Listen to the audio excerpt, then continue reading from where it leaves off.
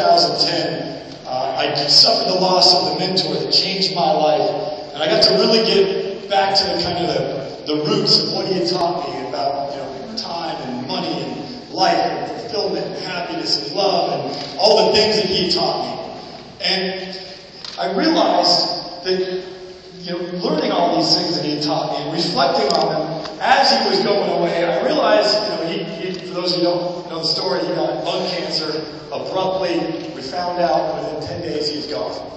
Right? So, this was pretty traumatic. And I realized, at the end of your days, you give all your money away to somebody. You can't take it with you, right? So it's a matter of who you give it to and with what instructions, right?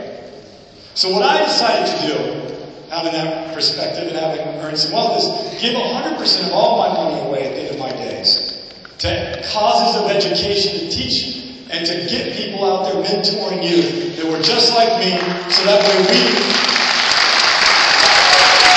become access part of society.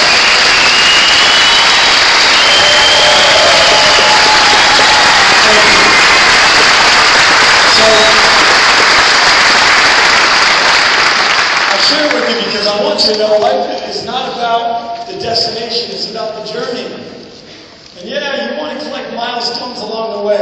Yes, it feels great to get recognition. That's why we spend so much time recognizing the great people on this stage here in our company, because it feels good to be recognized for a job well done, does it not?